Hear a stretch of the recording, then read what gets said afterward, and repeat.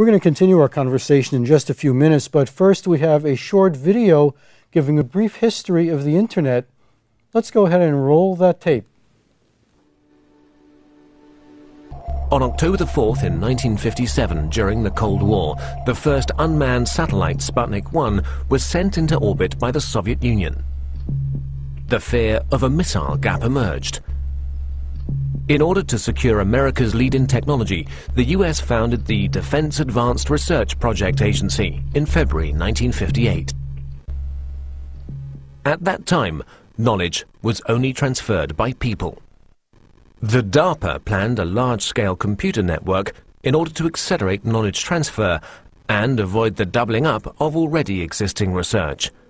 This network would become the ARPANET. Furthermore, 3 other concepts were to be developed, which are fundamental for the history of the Internet. The concept of a military network by the RAND Corporation in America. The commercial network of the National Physical Laboratory in England. And the scientific network Cyclades in France. The scientific, military, and commercial approaches of these concepts are the foundations for our modern Internet. For the first connections between the computers, the Network Working Group developed the Network Control Protocol. Later on, the NCP was replaced by the more efficient Transmission Control Protocol. The specific feature of the TCP is the verification of the file transfer. Since the NPL network was designed on a commercial basis, a lot of users and file transfer were expected. In order to avoid congestion of the lines, the sent files were divided into smaller packets, which were put together again at the receiver. Packet switching was born. In 1962, American Ferret aircraft discovered middle and long-range missiles in Cuba, which were able to reach the United States. This stoked fear of an atomic conflict. At that time, information systems had a centralized network architecture. To avoid breakdown during an attack, a decentralized network architecture had to be developed, which, in case of loss of a node, would still be operative. Another milestone followed with the development of the French network Cyclades. Since Cyclades had a far smaller budget than ARPANET, and thus also fewer nodes, the focus was laid on the communication with other networks. In this way, the term Internet was born. Inspired by the Cyclades network and driven by the incompatibility between the networks, their connection gained in importance everywhere. The phone companies developed the X.25 protocol, which enabled communication through their servers, in exchange for a monthly basic charge, of course. DARPA's Transmission Control Protocol was to connect the computers through gateways. And the International Organization for Standardization designed the OSI reference model. The innovation of OSI was the attempt to standardize the network from its ends, and the channel's division into separate layers. Finally, the TCP assimilated the preferences of the OSI reference model and gave way to the TCP/IP protocol, a standard which guaranteed compatibility between networks, and finally merged them, creating the Internet. And that was our video of the history of the Internet, and I'm back speaking with Bill Davidow, author of the new book, Overconnected. Now, I think the Internet today has far exceeded what all the people who created it ever expected it to do. And it's obviously brought enormous benefits, but it also carries some risks. Now, if the Internet has risks, do you think there's anything we need to do that could reduce the risks of overconnectedness? Well, there are lots of things that I would do differently.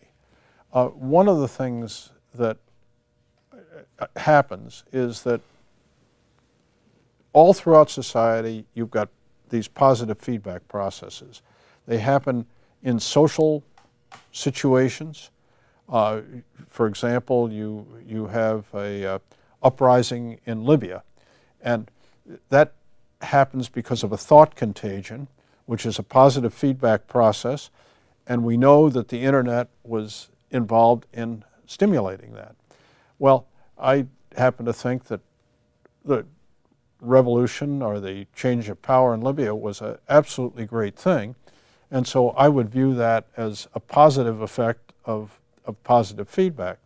But the reality of the situation is that we are going to create more volatile social situations because of the positive feedback processes that can be fostered because of the internet. Well, there's a concern that the internet can accelerate conflicts.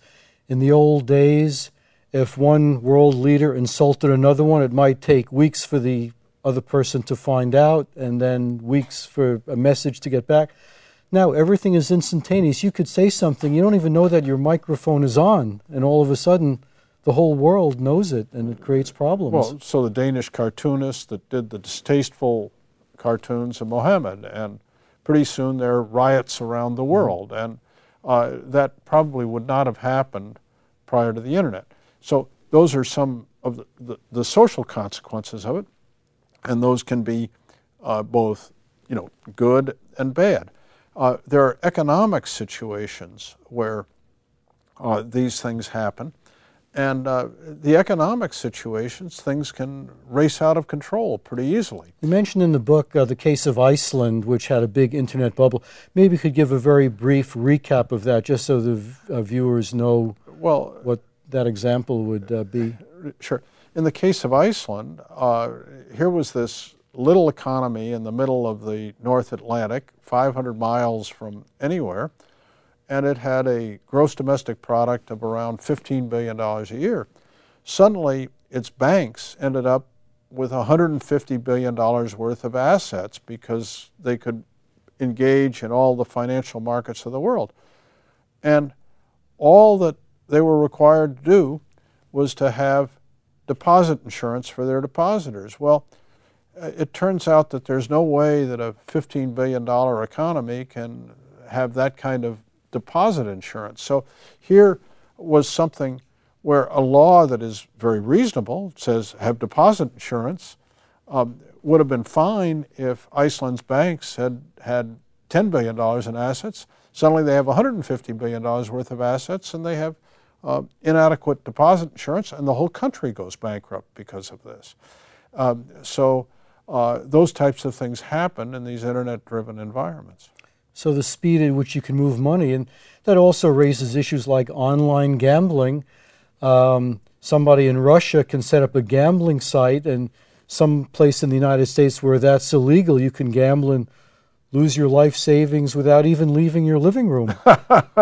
Well, but you could go to Las Vegas and do that, but but that takes effort. Yeah. Here, you don't even have to get out of your pajamas. You're right, and one of the things that has interested me about the internet is, and I was talking a little bit earlier with you about this, is that we spent 150,000 generations evolving to live in a physical environment, and our brain chemistry is not appropriate for virtual environments.